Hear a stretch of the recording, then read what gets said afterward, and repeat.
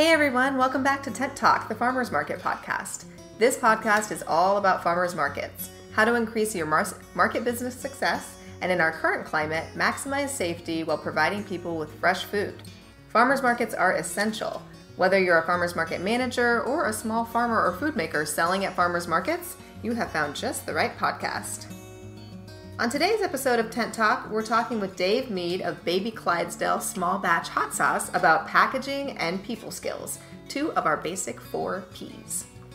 Hey everyone, I'm one of your hosts, Bridget Myers. I've spent years as an on-site farmers market manager, and I'm the education coordinator at Farmers Market Pros. And I'm Kat Fields White, Director of San Diego Markets, still an active farmers market manager, founder of Farmers Market Pros, and host of the Farmers Market Pros community and membership group. And I'm co-host Justine Mead, Tent Talk producer and marketing director for Farmers Market Pros. All right, welcome back to Tent Talk, everybody. Today we are chatting with the one and only Dave Mead, founder of Baby Clydesdale Hot Sauce, my favorite hot sauce. Hello. He's excited to be here. Are we going to shoes off? Yeah, I'm loosening my laces. Are we going to disclose that one of our co-hosts is actually firmly attached to the aforementioned Dave Mead? We are legally bound together. We sleep in the same bed together every night. I know, it's kind of crazy that it's... we've done over 100 episodes and we haven't... And we've just now gotten Dave on. How does that happen? We're like, who else can we talk to? Oh, yeah. Nepotism and cronyism. Yeah. This proves that we aren't just, doing favors for friends. Yes, that's right. It's taken us 2 years to get around to doing a favor for our friend Dave. And our first in-person interview in a long time, since we're all in each other's bubble. Oh, that's true. You can come live and in person. That's right. All right, so back to farmers market stuff to talk about. Dave, please tell us the short story, because I know you like a long story, behind Baby Clydesdale, how you started it, why. Tell us the beginning, the origin story. It's 5 years ago now. It feels Wow. 1,000 at this point. And like the just world is yesterday. a very different place. True. Yeah. So yeah, I was like in a serious band, and then I also was working at a auto body shop that was run by my family for 5 years, and both of those ended fairly cataclysmically at the same time. And I needed a reinvention for myself, and I felt like I had valuable skills, but they were unproven to both myself and to other people, such as my family.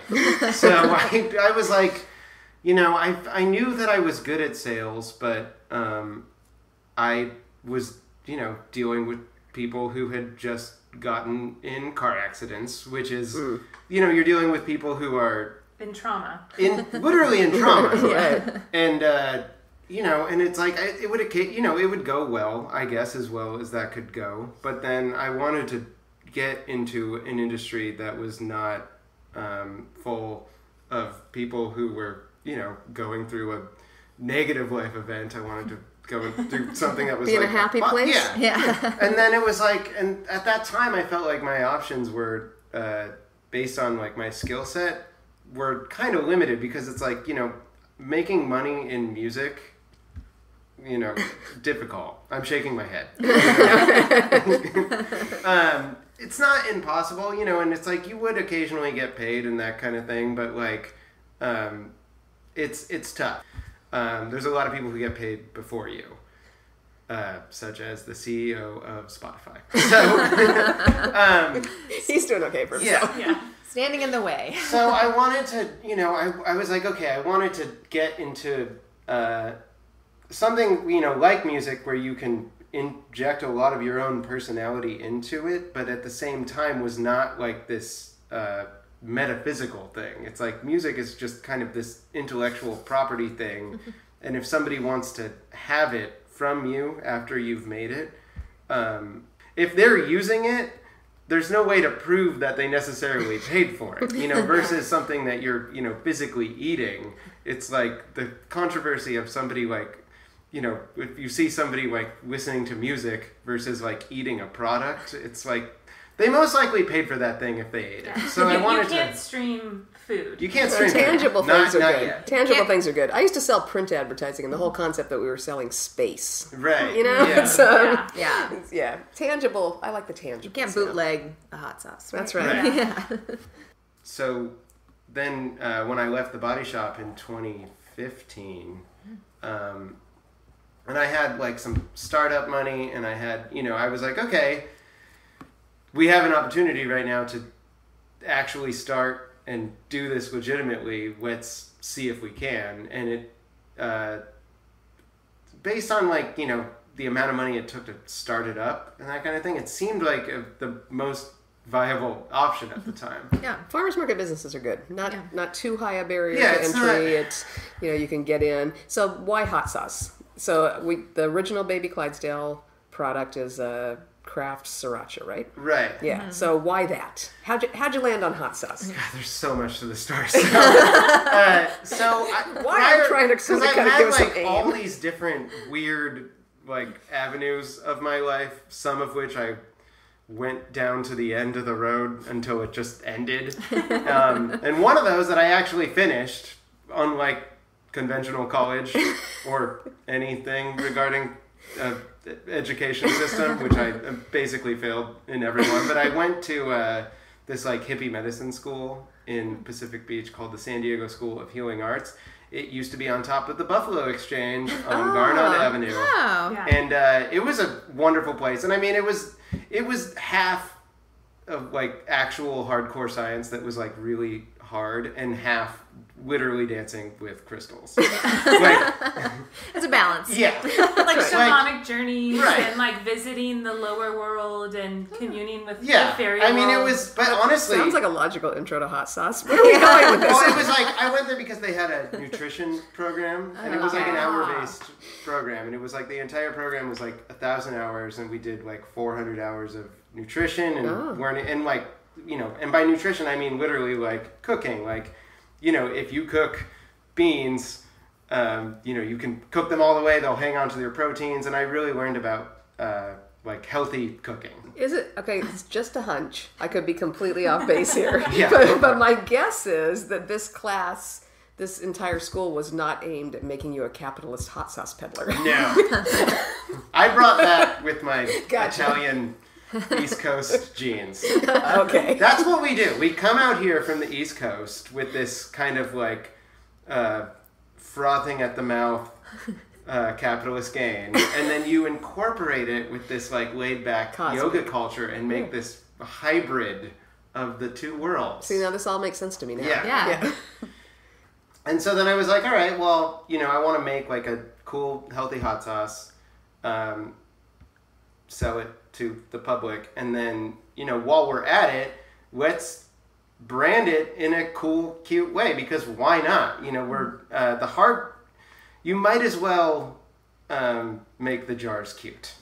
Hey, Why packaging not? is important. It's one of Yeah. our 4 Ps. It can be fun. That's like the fun part. It can be fun. It's not something that occurs to everybody, though. I think people are like, my product is the fun part. I'll just throw it in this Right. canister. This little tub. This little Yeah. snap-on thing. So I think it really makes a difference when people think about the packaging and Sure. the branding. I mean, it's an album cover. Yeah. It's an album cover, and it's we like just got it's our like There's pull your quote. there's your poll quote.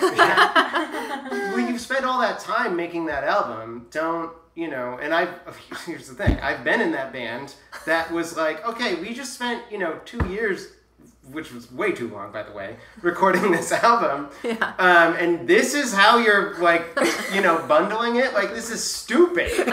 And then also, as the drummer in a band, you don't have any agency in the, so it was like I literally was at this huge juxtaposition where I was like, So you not only were making great hot sauce, going to create a great package, but you were no longer going to be the drummer. Now you're going to be Yeah. the lead singer. You're Right. in your own business. But yeah, so I mean, the packaging is the album cover, and you've spent all that time making that product, so just finish the job.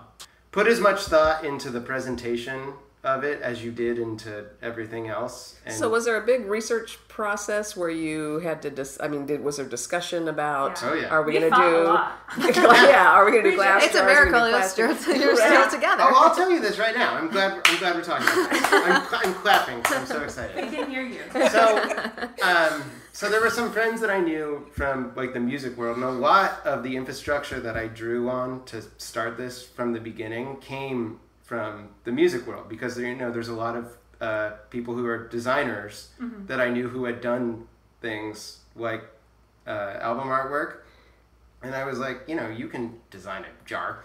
And so I called this dude, and he was like a New York guy, and I kind of wanted some like fresh blood. Like I had some friends in town, but maybe our relationship was actually a little too close at that time. Like I kind of wanted somebody that I could really direct. That the power dynamic was like, I am hiring you, Yes. and Yeah. you work for me, and Right. it's not this like, oh, I hired my buddy. It was nice to have this layer of like, at the end of the day, what we said was what this designer. Yeah, yeah. You were the know. client. Yeah, we were the client. Yeah, make it Actual more client. professional. Yeah. Right. Another P. That's like a professional relationship versus you get into a situation where your friend is like helping you out, and it's Yeah. like Sometimes You You don't feel, wanna you criticize. feel bad if you have to give them harsh criticism, Yeah. or if you are kind of like back to the drawing board. Like, Yeah. it's difficult if you're too close. So we found this guy that he was a friend of a friend yeah. that Not we'd too never close. met before. I've Someone that you actually- could yeah. trust, but that Yeah. wasn't a buddy. Yeah. Yeah. Right. And he, is a really great artist. But that being said, I had a really clear vision. Yeah. And I've learned this through not only this process, but also through other similar processes where if you have a clear vision and you're on step 1 and you could see all the way to step 100 and you've kind of dummy checked your way throughout all those steps, don't be afraid to just, you're the producer and just use that person as an engineer. There's other situations in which you're hiring somebody because you want them to actually be the producer in that situation, but establish that role at the beginning. And I did with him. I was like, I want this to look like this. I can't really draw. Sometimes I can, I guess, but I'm not a very talented visual artist. Yeah. But I am really good at giving direction. And, we came up against some obstacles, I guess you would say, even with him at the beginning, where he would be like, okay, he would be like, yeah, okay, sriracha. He was like, and I'm kind of throwing him under the bus right now. He was like, sriracha. He was like, okay, great. Well, I put some like Asian doodads. Literally, a direct quote They is were kind of like Asian inspired, doodads. like designs. I was like, what? No, I was like, that's not going on the jar, And then, and I had to fight for that, and like. I'm gonna throw you under the bus now because Justine was like, no, he already did it, He was like, and I was like, no, I'm not putting Asian doodads on the jar. That's just not happening. Yeah. And I fought for it, and to this day, I'm like, if those Asian doodads were on the jar, I would be that much less happy about my product. So Yeah. I fought for it along the way, and I'm really glad that I did. Well, and when it's a farmer's market product, you're not sticking it in a box and you never have to look at those Asian doodads again. Yes. By the way, I'm kind of feeling like that whole term is racist. Yeah. Asian doodads. Yeah. Oh, it totally is racist. That was the thing. I was like, no. I was like, get those off. I'm like, the you're jar. white, like Yeah. it's just Yeah. hot I sauce. see my kids making a hot sauce Yeah. inspired by Asian hot sauce. Yeah.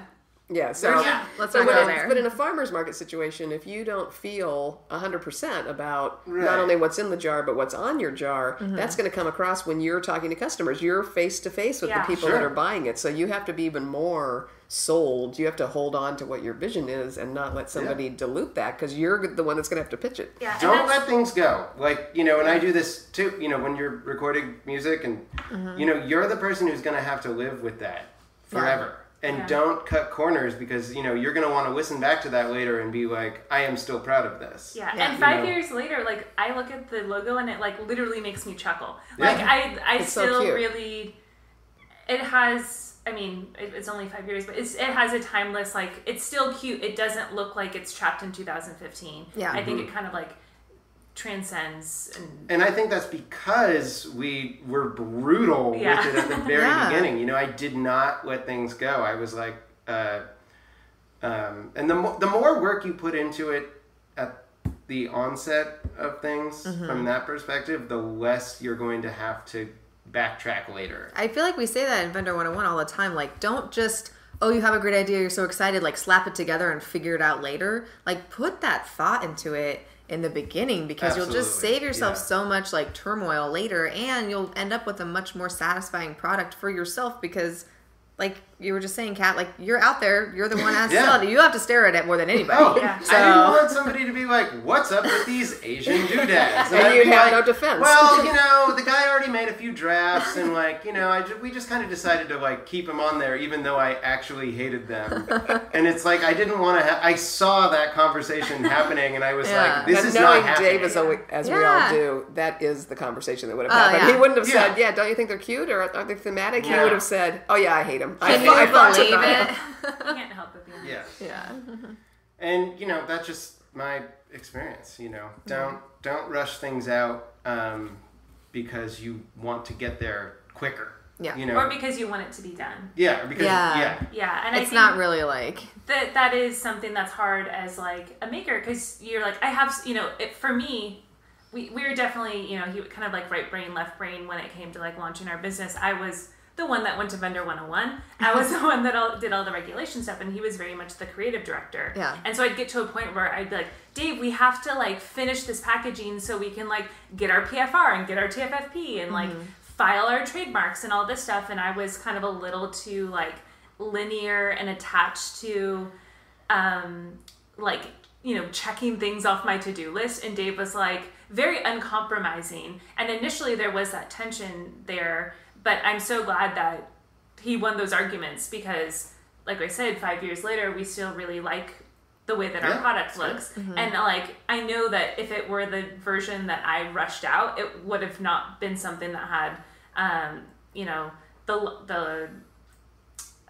it just like wouldn't be as good. I would probably not be happy with it now. And this is of course audio, but be sure and check Instagram and look at the little horse with the flame coming out. Because baby Clydesdale it's just one of those brands where it's like very like, it's something you have to think about, because it doesn't say like hot sauce on it, you know, like the brand, the name doesn't have what it is in it, but like it's just one of those brands that it's just like makes an impression on you. People remember it. I mean, there are so many good things that came out of it. And I think you guys kind of sounds like you wrote that line between progress and perfection, because you certainly can perfection yourself into a hole and spiral 10 years later. You can't come up with a label. Yeah. You do. Yeah. There's like an expression also in like music where it's like making hamburgers. If you overhandle the meat, they lose all the flavor. So you have to...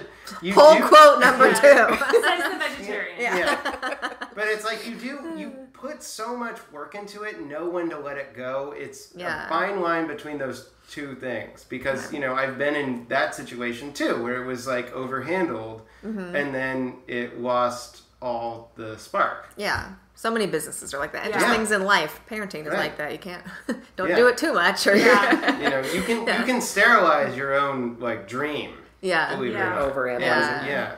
But speaking of analysis, was there a deliberate thought process about jars versus tubs and pouches, and glass jars versus plastic jars, and the size of the jar? So what powered those kind of decisions? You always wanted a jar.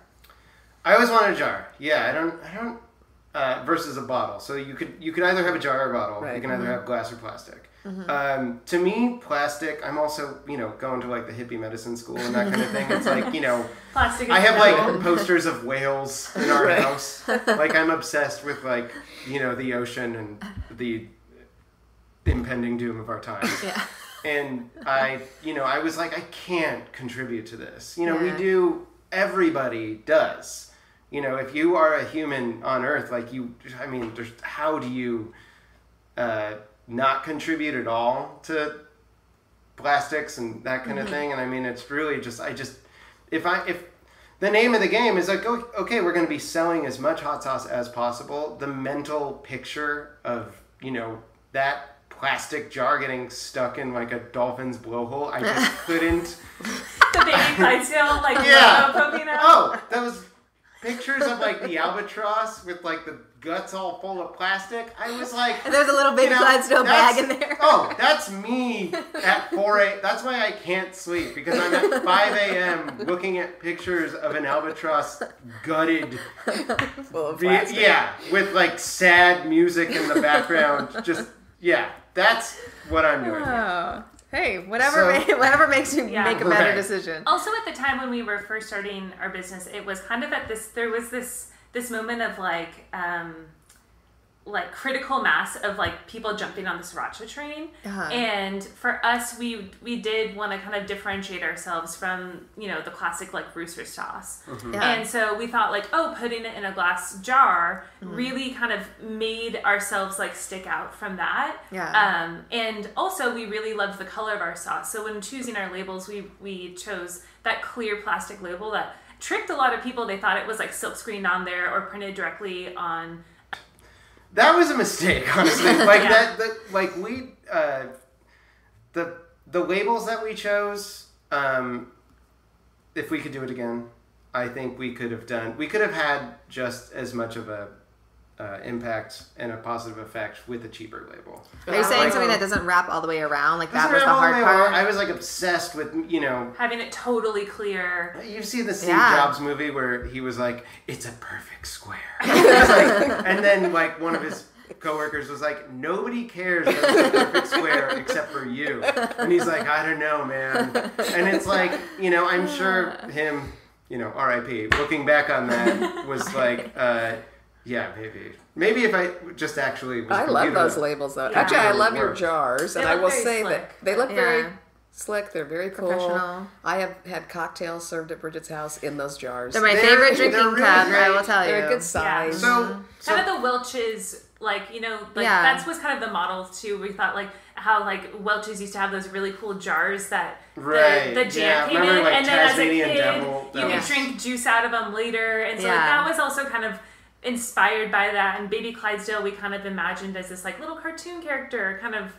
So it all kind of played into this like very, very playfulness, but like looking back now from a business perspective, Yeah. our packaging costs were completely out of control. They were. Oh, yeah. I mean, we were selling it for money that made up for that. Yeah. And but you eventually, could have when, still sold it for eventually that. when we moved have more to a margin. co-packer, we were able to, reel in that cost per unit, and we kind of did a lot of things like retroactively, but we definitely learned the hard way of like kind of putting packaging at the forefront of our business model of like reeling people in. It was I think the artistic design that we, what was positive about Baby Clydesdale and how like the cute element of that was present on the jar. Could we have achieved that with a less expensive paper label? I imagine we would have been able to achieve that about to like 85% to 90% effectiveness. Yeah. So also, counterpoint to the jar thing is that the jars did stand out Because they're a funny size. because they were a different size. Yeah. And like, a big thing, especially back then, I'm doing air quotes, but back then in 2015, when Way back. way back. Way back. It was like we were, Baby Clydesdale was in these like big kind of like squad goals, kind of like, here's all the hot sauces together and here's a picture of them on Instagram, and we would be the only jar. Everybody else would be a bottle. Yeah. That being said, they were more prone to breaking. oh god, we had so many We break had in the we had a mail. lot of breaks in the mail, and then not so much that it was like a big deal, but We'd also break them at the farmer's market all the we'd time. break them at the farmer's Drop market, them, yeah. Mazel tov, and then but then we also had some people specifically not carry us because they were in a jar versus a bottle, and they were they were sending out. They had probably certain square inches worth Right. of space on their shelf. And also, Yeah. I talked to Ali Ball about this as a merchandiser. She was like, "It's too wide for because it's real estate, right? Yeah. So ours had a diameter of like 3.5 inches, where most bottles would be narrower. And so, as a merchandiser, also you want everything to line up, and it had the stature was different, and so it didn't really fit with a lot of displays. Yeah. But for us, it ended up being okay because we ended up really pushing at the farmers markets, and the farmers Right. markets were by far the that was mostly where we did all of our sales. So which is not how we imagined it necessarily at the beginning, but then it turned out to like really be conducive for our personalities to like do like in person. Your personality Certainly did. Right. I mean, but yeah, so that's probably a good segue into the next topic. Well, except I do want to talk about this actual little story on your label. Yeah. So you have not only the net weight and the ingredients and the logo and name of the business that you have to have on the label, but you also have like a story about eating burritos with hot sauce. That's on the carrot habanero ginger one. Yeah, so I mean, once again, it's like if you're going to go so far as to make a product that is, you can make a product that is either based on who you are as a person, or you can not do that at all. And, in this situation, we did. We built our own personalities into our product. And, some might say we did that to an absolute complete fault. But I think it worked. It worked. If you have good personalities, that works. Yeah. And I think I was talking to Justine about this last night, because it's like, you do have to take a good, solid assessment of yourself, and kind of realize, like, are you a good salesperson, and are you good at making a product and designing it, and then also selling it yourself and building your personality into yourself or into your product. Right. If you're not, that doesn't mean that you can't make a product. It just might mean that you have to stay a little bit more in the shadows, and you can be successful. See, you could be teaching Vendor 101 with us, because we say this every time. We say, if you're the person that goes to a party and you find a book and you pick yourself a spot in the corner that you can kind of read and watch what other people are doing, you need to take those amazing pickles and put them in a box and get them over to Whole Foods where they can sell them. So you may have a great product, but you're not a farmer's market vendor. Sure. If you, or maybe you have a nephew that's a bubbly guy and he can sell it for you. But if you're going to be a farmer's market success, you not only need the product and the packaging, but you need that personality. You need to like to talk to people you don't know. I think Justine used to say about the hot sauce, and she's great with people, but she said her personality was so tied up in the hot sauce and the brand and it being your business that if she offered somebody a sample and they didn't like it, she'd take it kind of personally. How dare you? Like, well, when somebody would say, actually, somebody would be like, yeah, it's pretty good. I would be like, oh, pretty good. What have you done? What have you done? Yeah. What have you done? Huh? No. I'm a doctor. okay. Oh, okay. But I feel like you actually do say that kind of stuff. You would at the market, and it's like your personality is such that it works, and that is all tied into like the personality of the product. And you're like, oh, it's this sassy. is me. Like, It's a little sassy, and like it's Yeah. a little spicy. Like, and that's your personality, and that's how it worked. I have seen it work like that before with products at the market. It not very often does it work like so cohesively where you guys are like, this is like Baby Clydesdale is Dave and Justine, like that is how it works there. But I feel like you guys did such a good job of like the hot sauce and you were like one. Like, everything lined up in terms of like, I am the person who makes it, I am a person who sells it. We're here on this beautiful day in this tent. I'm telling you a story. Everybody's having a good time and laughing. And it just, like, we kind of stumbled into that kind of amalgamation just completely by accident. It was really, really validating. Yeah. The cautionary tale that I'm trying to tell right now is that, like, if you...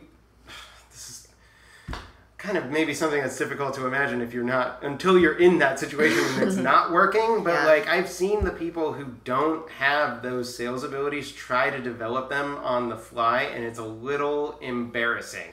It's not 1981 and we're not selling funnel cakes. Yeah. I mean, I don't know. I mean, maybe that could work, but... I've seen that not work. And you have to know your audience, like what kind of market read the room. Like read the room. What kind of you guys are in like San Diego, we're like cool and hip here and like we got a little vibe and a jive, and I feel like you guys can talk to tourists the same way you can talk to locals, like you just, adjust the level of saltiness. And it's just, you have to know who's coming to the market, who's coming to buy your product. There might be markets where a carnival call out is appropriate and people eat that up and they love it. Yeah. It might just be in a different... We go to markets where funnel cakes are a thing. But it has to be part of you have to have that personality outside of the market. You can't just show up at the market and start hollering because everyone's going to know it's a front. Like that has to be like, oh, Joe, that's how he is in his life and he hollers from his front porch and his neighbors like that. Like it has to be already ingrained in you. It has to be very authentic. Organic. Yeah. So there's Conan O'Brien, who, and then there's Ed Sullivan, and there's David Letterman, and there's all those people whose main talent is entertaining a group of people and making them laugh. Yeah.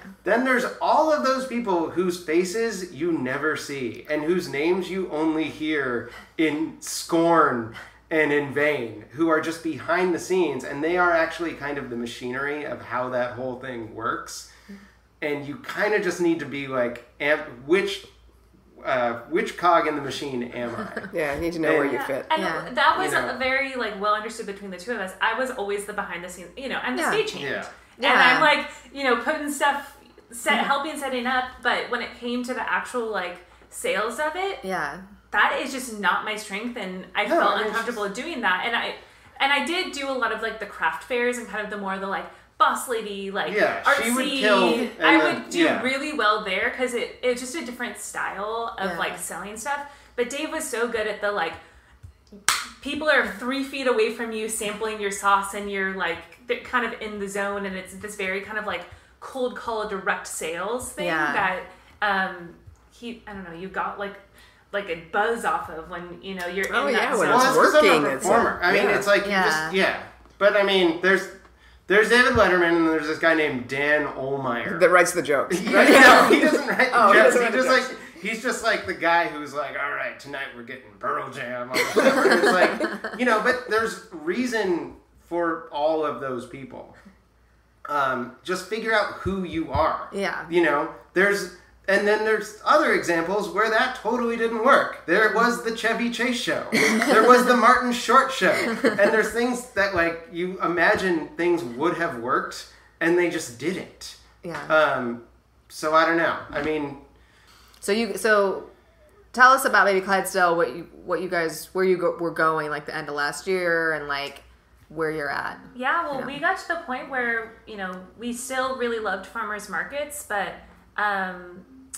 Dave is kind of a serial entrepreneur, and I know one of those. Yeah, closely related. Yeah, so meanwhile, before I've had a variety of occupations.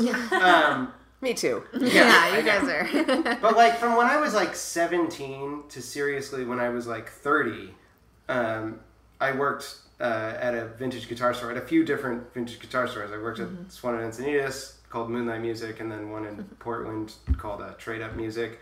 And I learned the world of vintage guitars and drums and instruments, and literally the same time as Baby Clydesdale, I started a store on Reverb. It's an app called Reverb, and it's essentially the Etsy for guitars. It's literally now owned by Etsy. Yeah, I just purchased it. Yeah, and then I had I'm always just looking for guitars. Just it's something that I've always done, and I keep the stuff that I can't live without for myself, and then the rest I fix up and then sell. And I started selling a few, and they just don't come back because I really spend the time making them perfect. And it's I know all the tricks because I worked at music stores for so long. And so then there was a point where I was, really, I had Baby Clydesdale, which was really in process, but then I had so much validation from the guitar store, and it's I'm, at the end of the day, it's music is something that I've wanted to do literally since I was, 8 years old. I wasn't 8 years old being I want to play, or I want to own a hot sauce company. That was just this weird idea I had, and it's if I have an opportunity to make it work with music, I'm taking that opportunity. Yeah. But there was this towards the end of last year, there were days where Dave was buying and selling guitars out the back of our tent at the yeah. farmer's market. Yeah. And so he'd meet a guy on Craigslist, and he's like, "Oh, I want to buy your guitar. I'm working at the farmer's market. Come drop it off." And I'll give you hot sometimes sauce. he'd make more money selling guitars in the tent than he would I would at the market make way more that day. money doing guitars. So it kind of just, that rose to the surface, and so, yeah. Yeah, so that's what I'm Rose at to now. the surface in terms of him determining that he really loves selling guitars better, or some market manager that said, dude, I want a percentage on the guitar sales if you're using the booth. The market managers couldn't even wrap their heads around that necessarily. They were like, what? What's going on? Yeah. You're like, Dave's here, cool. Yeah. He showed up. But I mean, that was also, the farmer's market's a great public place to meet a stranger who is selling, hot sauce or here's guitars. Let's Yes. meet at this public place with a ton of witnesses. So with Baby Clydesdale, was it a matter of giving notice to individual markets? And I think y'all are going to actually sell that product, right? Yeah, so we are in the process. We don't want to talk about it too much because the ink's not dry. We gotcha. I'm feeling loose. We could talk about it. We're working with a local cafe that we love. They're amazing people. And they were an account of ours. They sold our hot sauce, and they really loved the product. They loved our personalities. They're interested in moving that forward. So they were like the one kind of account we had, I guess you can call them that, where they made it work. Yeah. And, every week I would bring them a gallon of spicy vegan pesto, which is like a fairly significant amount. You eat like a tablespoon at a time. So it's like multiply that times whatever equals a gallon equals that many customers.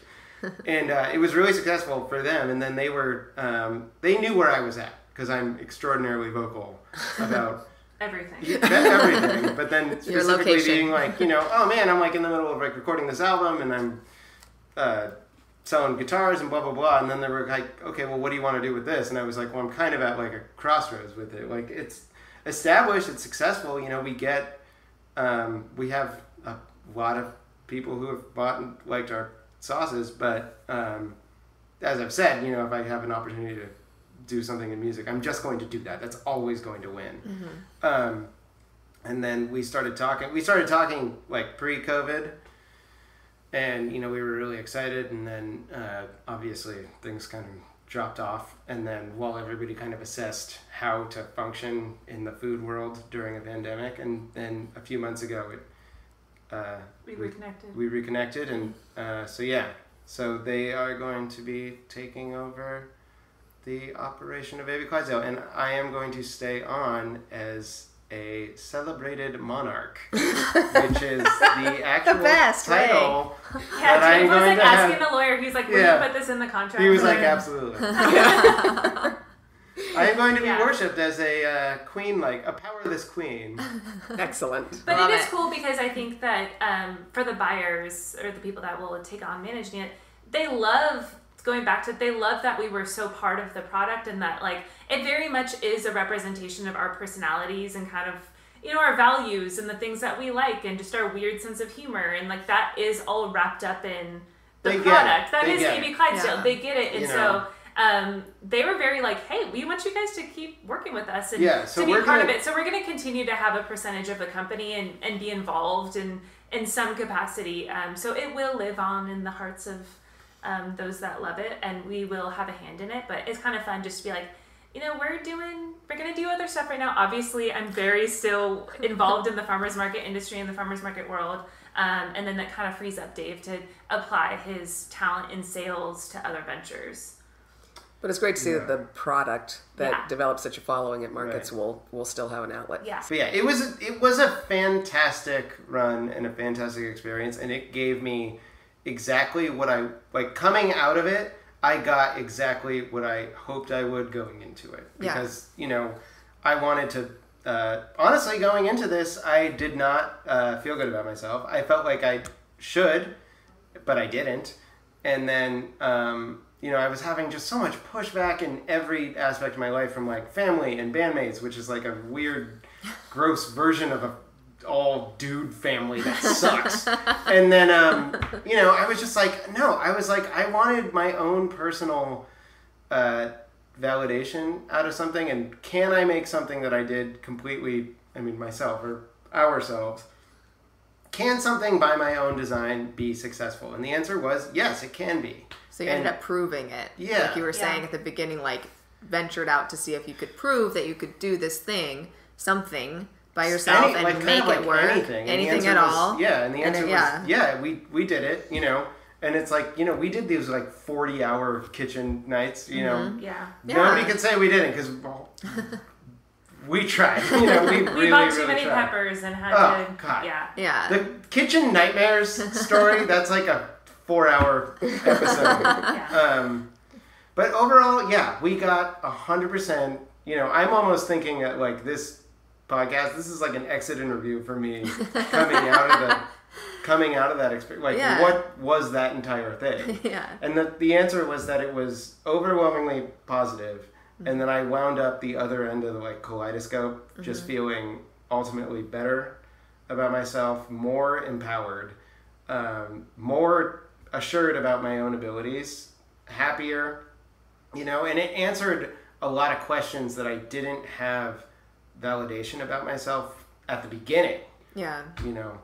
It was a nice mix. I feel like your story tells like you had a lot of passion for something, like you guys were really professional but also really passionate, and that was a really great mix. Like working with a spouse, I know, is a whole thing in itself, and there's actually a lot of farmers market vendors that are married couples, and it's like you see the strengths of one and the strengths of another and how that kind of balances it out, and then just kind of making it work at the market and having that personality and, you know, being feet on the ground, being hands in the kitchen, like, I don't know, it just seems like this is kind of one of the things that Kat and I talk to our vendor 101 students about all the time. Like, what kind of farmers market story are you going to have? Like, are you doing this to like do it because you're passionate about it and you want to see what happens?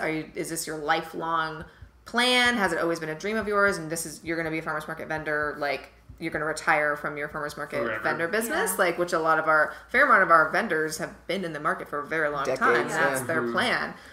Or is it something you're going to scale up? Is it something you're going to sell at the end? Like, I don't think you guys went into it thinking you're going to sell it at the end. No. So it just kind of evolved that way. But I kind of went in at the beginning, like, staunchly opposed to that. But it's like, it's, you know, it's just a testament to how much I've changed. Yeah, you grow and you learn. I think the thesis of, like, our whole experience is that, like, you know, to connect it back to farmers markets and, you know, as producer to wrap up this episode of Tent Talk, that, like, our experience in the farmers market was so empowering. And I think that that's what farmers markets offer to small business owners, is this opportunity to kind of, you know, you're putting your heart on the line, you know, you're putting this thing that you created out there in the world, but because of, you know, our privilege, because of the, you know, kind of our position going into it, and also our personalities and kind of the energy that we put into it, and the thought and the hard work we put into it, like, we had an amazing time, and if anything, it gave us the confidence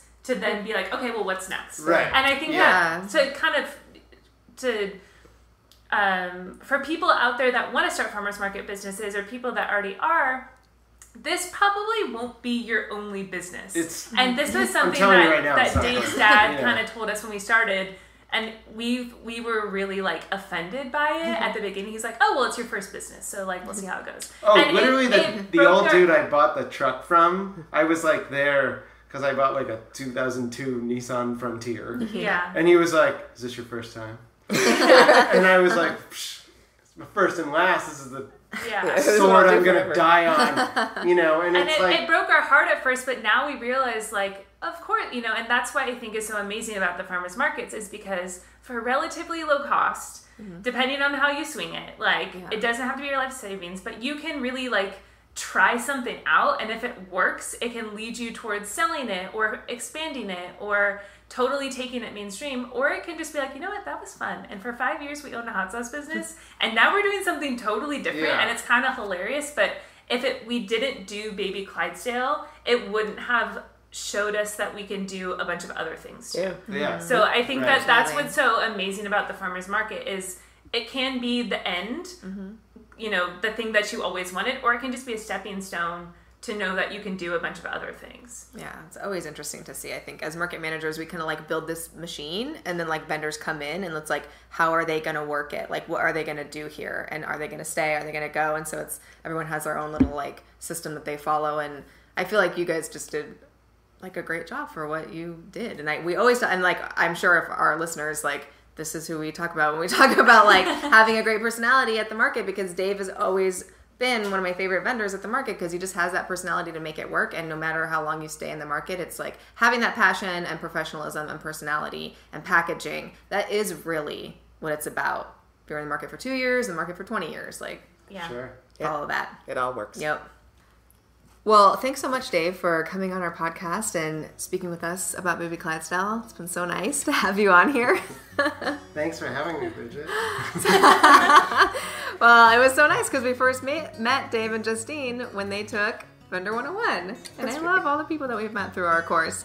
And for our listeners, the Vendor 101 program, we've been teaching live, BC, before COVID, and in person since 2010, is now available online. So no matter where you are, if you're a small farmer or specialty food maker getting ready to launch your business in farmers markets, or even a current vendor who wants to brush up or learn new things, you can now take advantage of all 6 class modules and a live via Zoom question and answer session with Kat and myself when you register online at vendor-101.com. If you're a market manager, suggesting that prospective vendors take Vendor 101 will save you a ton of time and deliver new vendors to your market fully prepared and ready for success. That's why we started this class, so that they can come in with way more knowledge than they do when they just call you and say, how can I start at your farmer's market? So believe me, it's very beneficial to everyone involved. And registration is now open at vendor-101.com. You can also get there through our farmersmarketpros.com website. And we will see you in class. Farmers markets are all about community, not just for the shoppers, but for the operators, farmers, and vendors. To hear what's happening from people just like you in the farmers market industry in various parts of the country, or share what's happening in your area, we have terrific conversations and people sharing resources over in our private Facebook group, the Farmers Market Pros Community. Please find us there, answer the 3 qualifying questions, and join the group. You can also message us on Instagram at Farmers Market Pros, or send us an email at connect@farmersmarketpros.com. Thank you so much for listening to Tent Talk. Please leave us a review on iTunes, Stitcher, Spotify, YouTube, or wherever you access your podcasts, and tell us and others how you're enjoying Tent Talk.